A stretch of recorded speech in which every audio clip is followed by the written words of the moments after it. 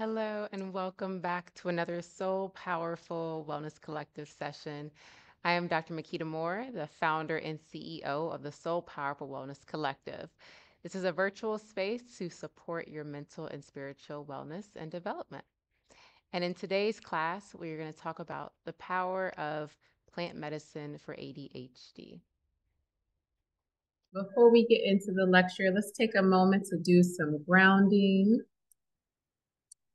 just to prepare our minds to transition into a space of receiving information.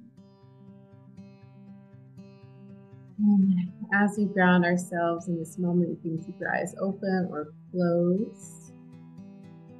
We take this moment just to arrive here. We begin to reconnect to our bodies. So let's take a deep breath in and release it out of the mouth. Take another deep breath in. And then as you release it out of the mouth, connect yourself to your body, to the room that you're in, to the surface that you're sitting on. And allow whatever is occupying the mind just to take a background for a moment. Let's take another deep breath in when you're ready. And as you release, clearing the mind, giving yourself permission to be present, giving yourself permission to focus on one task. And know that you are safe to just do this one task, to just be in this moment. Now let's take one more deep breath in together, breathing in nice and deep. And then as we release, slowly coming back to the room, eyes opening, wiggling the fingers and the toes.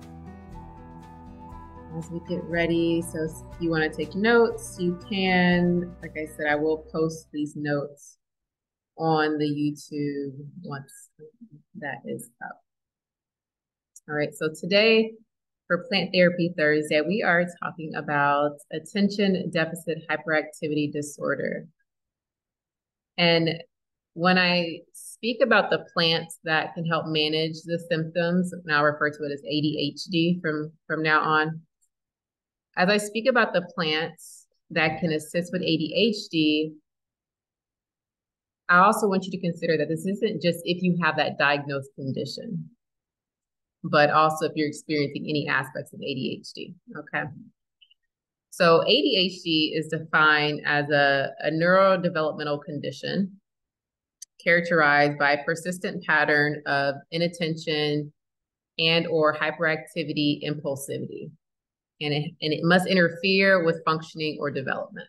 Okay, so when it says neurodevelopmental condition, it means that this is something that you would see present in childhood, right? This isn't something that just develops in adulthood. Maybe for many of us, we were able to compensate, especially as women. There's a tendency for women to be able to compensate and hide, conceal their symptoms of ADHD, because there's more of this need for women to be socially acceptable. And so we can tend to minimize, or, it's more acceptable for little boys to have a lot of energy and be distractible, but for the little girls to be more, relaxed. So there's a higher tendency for women to be diagnosed later in life. Okay. So we have the issues with the challenges with attention. So there might be difficulties with sustaining attention, maybe failing to give close attention to things, so making careless mistakes, difficulty with organizing tasks, avoiding or disliking to engage in tasks that require you to really focus your attention for a sustained period of time, being easily distracted, and being often forgetful. Okay, so those are the aspects of attention that you can see. And now, as far as the hyperactivity, impulsivity side of ADHD, this could look like fidgeting or tapping the hands and feet, constant motor movement, often leaving one's seat in situations where you're expected to remain seated. Difficulty engaging in activities quietly or at an appropriate volume. So we left off at excessive talking, blurting out answers, difficulty waiting one's turn, and interrupting or intruding on other people in their conversations. So with ADHD, you can either have a combination of both of these, right? The inattentive side as well as the hyperactive, impulsive side, or you can simply be the inattentive. They also do have this predominantly hyperactive, but that's more so rare. Okay, because I always remind people like that the inattention is hyperactivity, but just hyperactivity of the mind, right? There's so much going on in the mind, it's hard for you to focus. So ADHD can have significant impacts on various aspects of life, including academic performance or work. You might have difficulty following instructions, completing tasks, or maintaining your attention long enough to get things done, or organization as well, knowing how to start a task, how to create a plan and execute on that plan.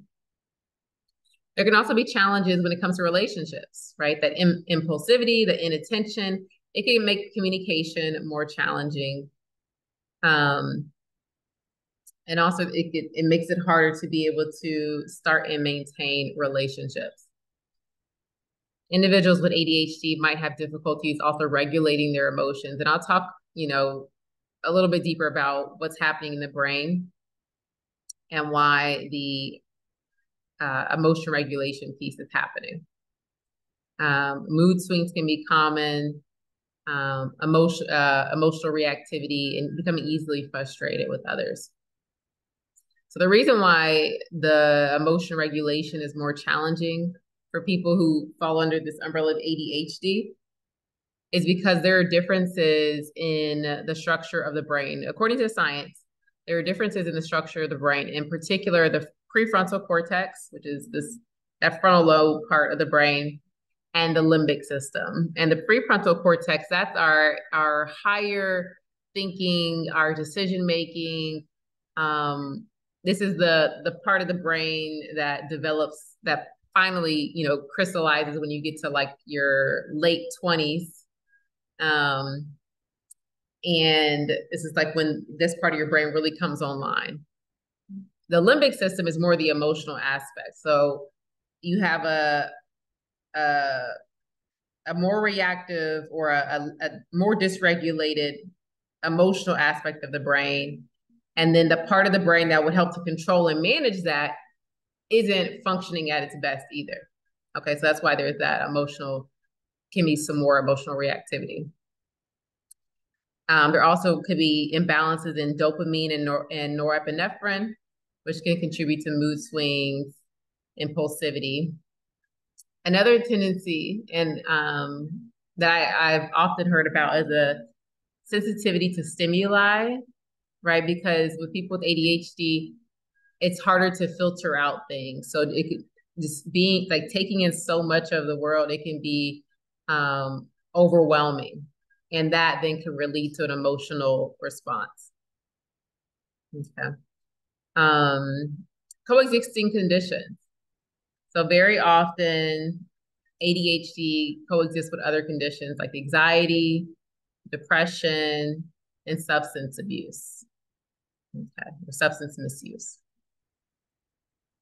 And another aspect of the emotion regulation piece is the social challenges. A lot of stigma can come from the challenges that people with ADHD experience, because it's not that you have like an intellectual impairment.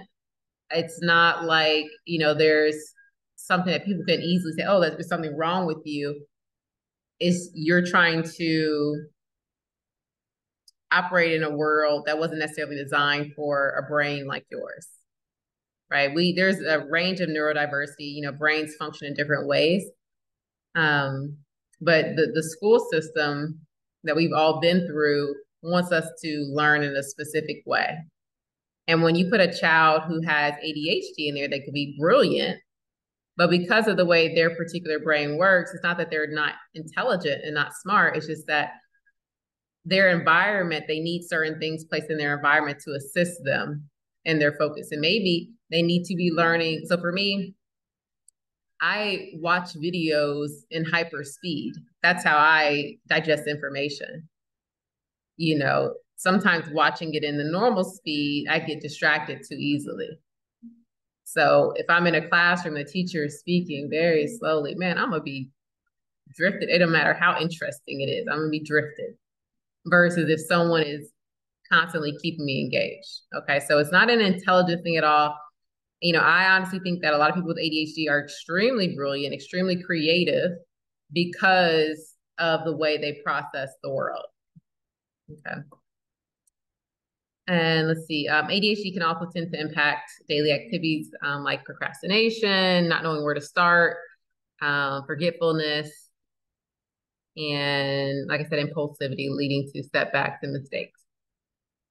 Okay, so now we're going to talk about what's happening in the mind, and then we'll talk about what's happening in the body, so that way we can identify what plant-based solutions would help us. So when it comes to the mind, there is an imbalance of neurotransmitters. And neurotransmitters are basically what's signaling the brain. And these neurotransmitters, like dopamine and norepinephrine, are going to be regulating attention, impulse control, and executive functioning. So when these neurotransmitters are out of balance, you're going to see, you know, those aspects of cognitive functioning not being in balance either. So the key neurotransmitters for ADHD that we're looking at are dopamine and norepinephrine. Okay, and dopamine being that reward, satisfaction, motivation, and norepinephrine being alertness and attention. So what's also happening in the brain, like I mentioned before, is that there are structural differences in the prefrontal cortex and the limbic system. And then the key aspect of ADHD is deficits in executive functioning. So deficits in that primary cognitive function of the prefrontal cortex, which affects planning, decision-making, organization, impulse control. Now, when it comes to the body, what's happening in the body, it's often common for people with ADHD to have sleep issues or disrupted sleep patterns or difficulty falling asleep. And even if you don't have ADHD, but you went a night without sleep, it's much harder to function cognitively. It's harder to focus. It's harder to think clearly. Right. So if you have ADHD and you're having a hard time falling asleep and staying asleep because of these neurotransmitter imbalances, so it's just kind of creating this cycle of impairment, right? You can never really catch up. So this is why being able to add in different plants and support can be very helpful. Okay. Also, what's happening in the body, you might see more motor restlessness. So like restless leg, fidgeting, twitching, maybe pulling hair, skin picking, tapping things, that sense of restlessness, the need to move. Let's see, appetite and weight changes. People with ADHD might experience changes in their appetite, whether it's increased appetite or loss of appetite, especially when there's medication involved. I know a lot of people who've been utilizing stimulant medication to manage their symptoms. And the first thing they all report is like they've lost a whole bunch of weight because they don't have an appetite to eat. Okay. But can also lead to overeating, that impulsivity, that sensory sensitivity. It can also lead to overeating. There can be issues with coordination and motor skills. Okay. And then one thing I definitely experienced growing up was I had a lot of like injuries and accidents. Like I was always running into like doorways. I was always forgetting things, places. It's because I wasn't present.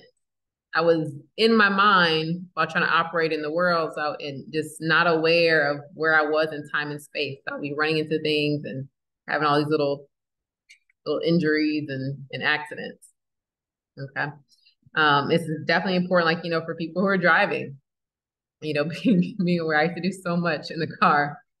Man, be changing clothes, doing my makeup, doing the while I was driving down the highway, trying to get to work on time because I had poor time management, could never get out the house on time, no matter it was the same time every day.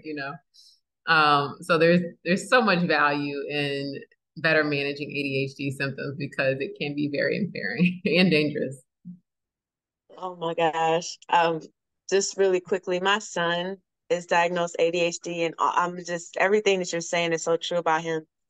I worry about him. Well, I hate to say I'm numb to it because I'm really not, but kind of am. But my son has been in so many car accidents, Mm, just where it's just amazing. The things that you're saying are blowing my mind because they're so true. And when I first learned about this when he was a child, people would call me crazy and they would tell me that it wasn't true, that it's just a conspiracy against Black boys and all this kind of stuff. And I'm like, when was the last time you read anything? So I hate that because the children that do that don't, unless they have a parent, a really involved parent like me, they don't get the attention and the services that they need. hmm Yeah. Yeah. Yeah, I don't agree with every psychological diagnosis out there, but I do know there's a difference. And it's not saying that this is the broken brain, it's just that this brain functions differently and there's a certain characteristic that can kind of lump a group of people, a certain part of the population together who share those challenges. Yeah, because like for me, it takes more effort than the average person to be present and be in a conversation without my mind being like inspired by a word and just going off and it's like, wait a second, sorry, I missed what you said. I'm here though. So it definitely is. There's something there, something happened there. Yes. Thank you for sharing that, Deej. Okay. All right. So let's go ahead. Let's see. Let's go over some of the consequences real quickly. If we don't manage ADHD, and as far as management of ADHD goes, the approaches can be, you know, behavioral therapy, like learning skills to manage the symptoms, um, psychotherapy to deal with maybe the lack of self-esteem, the low self-esteem that often comes with it, or the social difficulties. There's medication, right? Some people will need that medication in order to be able to function. There's plants like we'll talk about there, and then there's things like mindfulness, physical well-being practices, right? That gives us this holistic way of managing ADHD symptoms to where for some people, it's no longer, you would no longer meet criteria in that these things are still there, but they're no longer causing you significant distress or impairment. And that's the key thing that a psychologist will give you a diagnosis is, does this cause significant distress and impairment in your life? So if you can utilize the tools to reduce it, then it's just a difference of the brain structure, but it's no longer a disorder, causing a disorder. Okay. So when we don't manage ADHD, which I have some clients who are just like, this is just how I am. I just live in chaos. I'm like, you don't have to live in chaos. Okay. It can impair your work performance, make it hard to reach deadlines, to achieve your goals, to, take action on your dreams, especially if you're someone who decides you want to move away from the structured corporate world and you want to be an entrepreneur, right? You have to figure out how to manage your mind if you want to be successful as an entrepreneur. Okay. And the lack of that can lead to underachievement, loss of job, a lot of job changes, financial instability. Okay. Unmanaged ADHD can also put a strain on relationships with friends, families, partners, colleagues. That impulsivity, forgetfulness, difficulties listening, and emotion regulation can lead to misunderstandings. I often would apologize to people who would talk to me most. I'm like, listen, I'm not trying to be rude, but you said something, my mind went off, and then by the time I came back, I lost the spot. Can you please repeat what you said? Or I'll open a text message and then something will distract me and I just don't respond at all, you know. But you learn different tricks and stuff. And again, the more you meditate, the more you become aware of these things. And it makes a huge difference. A huge difference. Let's see, mental health issues. Like I said before, ADHD is very common for people with ADHD to also begin to experience anxiety, depression, substance misuse to try to cope with the difficulties, as well as trauma, you know, because there is that tendency to engage in to be impulsive or engage in risky behaviors, right? So then that can set the stage for mishaps and things that could be problematic. Okay. All right, so let's go ahead and get into these plants. So I want to make sure we get everything covered in time. Okay, so we're gonna start with internal things that we can consume to help support our brain health. Okay, and as a reminder, we're thinking about the prefrontal cortex and the limbic emotion regulation part of the brain. So berries, right? Berries are rich in antioxidants, and antioxidants help to reduce oxidative stress and inflammation in the brain, which can overall improve our cognitive functioning, which is our thinking ability and our memory. Okay, so we're not as forgetful. Leafy greens like spinach, kale, and broccoli. These are high in folate. And folate is essential for neurotransmitter regulation, so that dopamine and norepinephrine regulation. So this could impact our mood as well as our alertness, cognitive alertness. We have citrus fruits like oranges, grapefruits, and tangerines. Citrus fruits are rich in vitamin C, which is another antioxidant, which supports a healthy immune system and may be a protective factor for brain health. Again, whenever we can reduce the amount of oxidative stress happening, the better off our health will be. And oxidative stress is just something that naturally occurs as cells die. It's like the waste product. But if your body isn't healthy, it's not able to remove that waste product as easily as it's supposed to. And there's more of a buildup of that waste. And then that causes inflammation. Inflammation causes more waste. And you kind of, you're in that cycle of more things dying than growing. We also have avocados, right? These are a nice healthy fat, omega-3 fatty acid, and these are important for brain health as well as things like almonds and walnuts. Those also go into that category of healthy fats. Olive oil as well. That's one thing that I haven't covered yet is the oils. So olive oil as well. Sweet potatoes. Sweet potatoes are rich in vitamin A and C, as well as fiber. We got our sweet potato lady up in here. And they're beneficial for overall health. Vitamin A supports brain development. Vitamin C is an antioxidant, and which affects that oxidative stress. Let's see, magnesium. Some vegetables like spinach, kale, and avocados contain magnesium.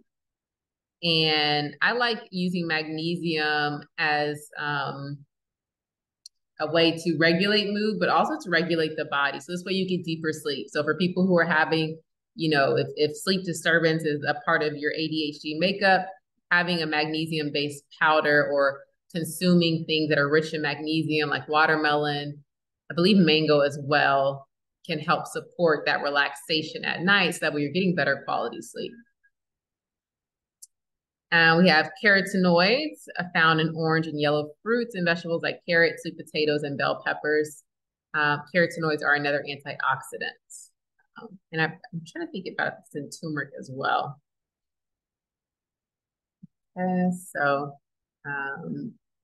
Again, the important thing is reducing that inflammation and oxidative stress in the brain. Okay, so now let's get into mushrooms, which are my favorite. So there's been more and more research looking into the power of mushrooms for brain health.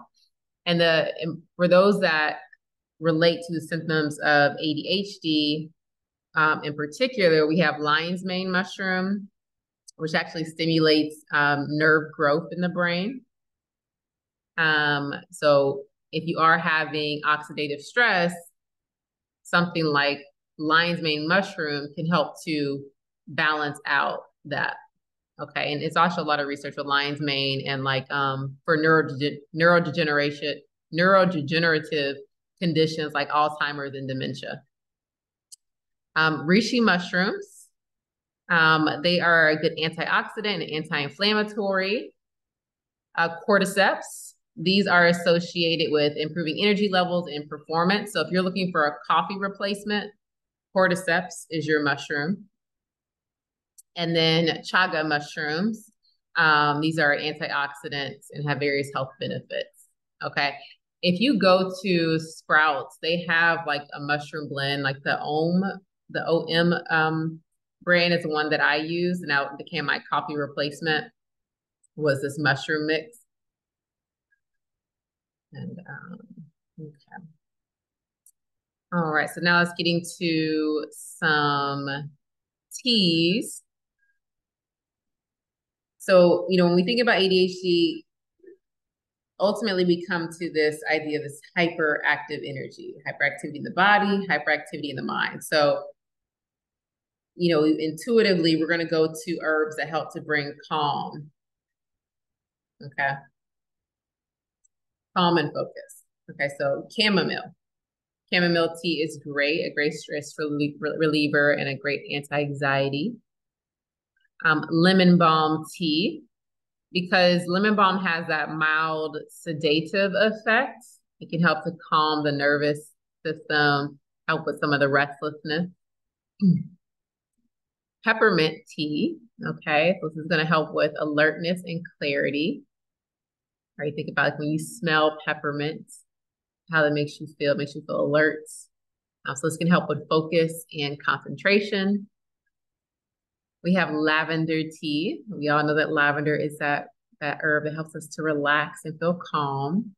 So you can either take this during the day if you're feeling jittery or use this at night to make sure you can fall asleep faster and get a deeper sleep.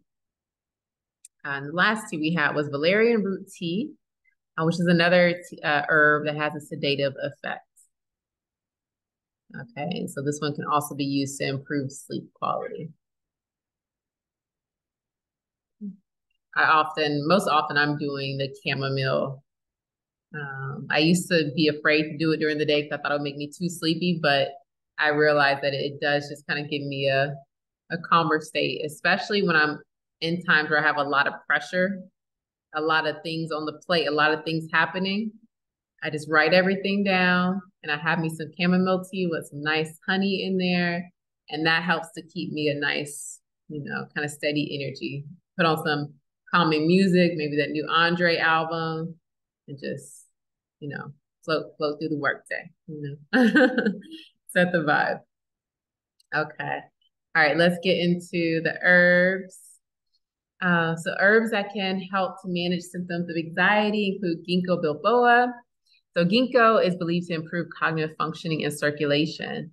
And circulation, the brain consumes so many, it consumes so much energy, burns so many calories. So we want to make sure that it is being supplied with as much nutrients as it needs. So ginkgo can help to improve circulation so that way our brain is getting everything that it needs. Okay. Ginseng can help to improve attention and cognitive functioning. Let's see. Passion flower. Passion flowers don't have calming effects, which can help to reduce anxiety and promote relaxation. And then Rhodolia rosea. This is one of those adaptogenic herbs that can help you to better respond to stress. So, and reduce fatigue as well. So since you're able to better respond to stress is typically what can contribute to chronic fatigue because you're in that constant state of fight or flight. So this can help to improve any type of energy issues as well, fatigue issues. Okay, and we are moving on to, so those are our internal remedies. So the foods, the fruits and vegetables the teas, and the herbs that can support. Now we're going to move to external remedies. So start with our essential oils. Lavender, of course, we know lavender has a calming and relaxing effect. It can help to reduce anxiety and stress and promote relaxation, helping to manage restlessness and hyperactivity. We have frankincense, which can be very calming, promote a sense of relaxation and tranquility. Cedar wood. I really, really like cedar wood. I think we use this, we used this one when my friend she was doing a home birth, and we had some cedar wood to create a calming environment. So cedar wood has a grounding effect, which is good when you're so active in the mind. You need something that will help to ground you in the present moment. So cedar wood has that grounding effect and brings on a sense of calmness and focus. We have peppermint essential oil, right? That scent that gives you the sense of invigoration and can help to stimulate you, give you mental clarity and alertness. I will do this in the morning when I wake up. I'll put some on my hands just to get me started, or if I'm feeling a little mentally fuzzy, maybe I didn't get good sleep that day, so I'm a little mentally fuzzy, doing some peppermint. We also have lemon essential oil. This is another one that's more of an uplifting, kind of energy giving scent. Also, lemon can tend to, sometimes with ADHD, especially when combined with anxiety, there can be a lot of stress, a lot of focus on all the things that are going wrong. And the lemon scent, it's so uplifting and it's so light. At least I know for me personally, it's so uplifting, it's so light, just makes you want to smile, makes you think about the sun or something joyful. So I always love, and I do like to do a combination of the lemon and peppermint together. A really nice scent. And then we have Lang Lang essential oil, and this has a very calming and sedative effect. So it's helpful when there's stress and anxiety to help bring some more emotional balance. Okay. All right, and a new section that I added on this week is houseplants. Okay, so what plants can we bring into our house to support us? Of course, lavender. You can bring in the lavender flowers. You can find a sunny spot in your house. They do need sun, a good amount of sun. So just find a sunny spot in your house, do some lavender plant. That way you can benefit from the scent. Snake plants. These are good for purifying your air, and they're really resilient. So if because of your ADHD, you're always forgetting to take care of stuff, the snake plant is a very resilient plant, and it will still be there looking green and beautiful, even if you forget about it, but it's not for too long. Okay. The peace lily, and this is another one too. They thrive well on their own. The peace lilies are known for like these really big white flowers and big green leaves. They create a kind of serene environment, and which can promote a sense of calm. We have aloe vera, which is another air purifier, just like the snake plant. Let's see, spider plants, another plant that's easy to grow, another air purifier. And then we have jasmine. Jasmine gives off a very sweet, calming fragrance. Okay. And jasmine is often associated with relaxation and stress reduction. And then finally, we're going to close out with nature, the role of plants in nature. So spending time in nature, going for a nature walk, can help you to develop the skill of mindfulness, mindful awareness. This is one of the keys to minimizing the symptoms of ADHD and gaining better control is mindful awareness, being able to observe what the mind is doing and then being able to direct it in the desired direction. So just going out and just noticing, okay, look at, how many leaves can I see, or, how many flowers, and, just spending time in nature, focusing on being in the present moment and observing noticing when your mind begins to drift out of the present moment and bringing it back. Gardening is also another way in which nature can support us, right? Because gardening requires your present attention. It also requires planning. It requires organization. It requires consistency. These are all skills that are great to develop. It also gives you that sensory, doing something with your tactile, with your hands. If you're someone who's, you experience more of the hyperactivity symptoms of ADHD. And even just spending time in nature can help you to concentrate more, to develop the skill of focus and concentration. Maybe you are foraging, you're out foraging in nature, so you need to be able to pick up, and notice, the slight changes in foliage or things like that. Okay, so nature can definitely support us. Sorry, I'm being eaten up by these mosquitoes in here. All right. Okay, so that's gonna be the end of how our plants can support ADHD symptoms. And again, this doesn't mean you have to have ADHD to benefit from these, but even if you have difficulties with attention, or organization, or just overthinking, right? These herbs, these plants can support you as well. Okay. All right. So I'm going to open it up for questions or comments, and then we will close out. Thank you so much for joining us for this session of the Soul Powerful Wellness Collective. I hope that this information brought you value and is helping to further expand your mind and elevate you mentally and spiritually. If you would like to join us for our next class, visit drmakita.com/SOL to join the Wellness Collective, and we look forward to seeing you there. Sending you peace, love, and light upon your journey. Stay soul powerful.